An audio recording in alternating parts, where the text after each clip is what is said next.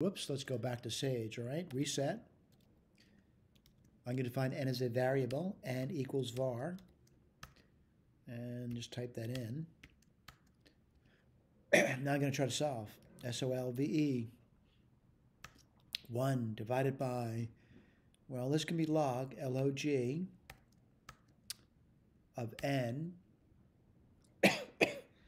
base 8,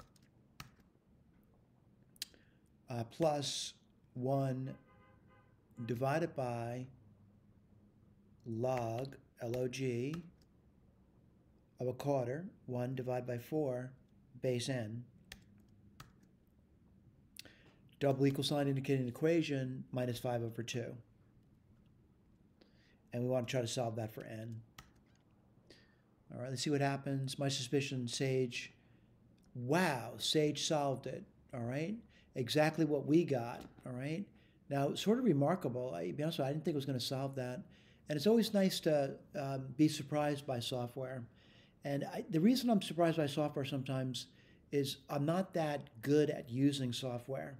So when I see something working, I'm saying, gee whiz, that a miracle.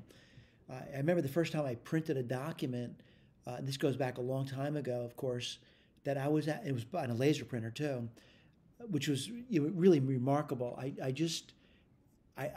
picked up the print job, and it was at a university, and I remember the tech behind the counter. They had bins where you picked up your printed work. He saw me.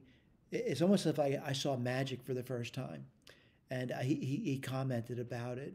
It certainly is not magic, by the way, that things work. It's not magic that a printer works. It's not magic that your phone works.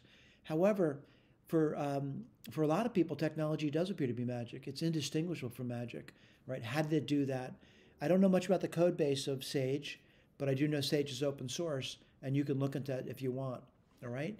I do appreciate any time you put into this, though, and it's really important that you do put time and effort into your studies. Thank you.